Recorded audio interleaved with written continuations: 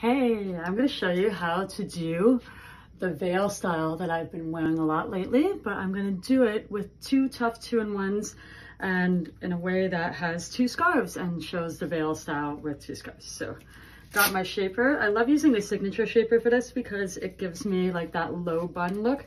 And since there's so much going on with the veil in the back, you actually can do this easily without a shaper as well. So, but I like this, it gives me a little extra shape and security. So I've got my light blue Tuff 2-in-1. I'm going to fold it with the ends hanging evenly because this is going to be my bottom layer.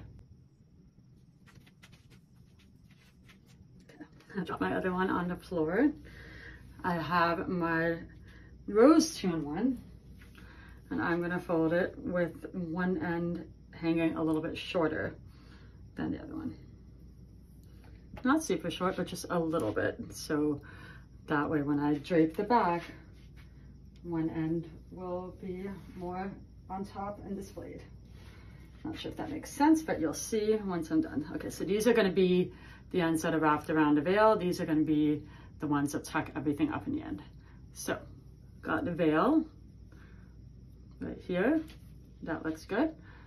And then we are going to do the dusty rose on top of it.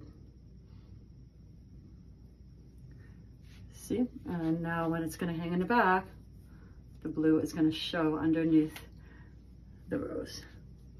And then to create that really cool layered look and also secure everything, we're going to bring this around and then also this on top. And that is going to come around and tuck in at the back. Make sure you don't bunch it up too much and like put it in smoothly. You might have to loosen the knot a little bit to do that because you don't want to get any pressure headaches. So there you go. Now you have a gorgeous veil, but with two scarves.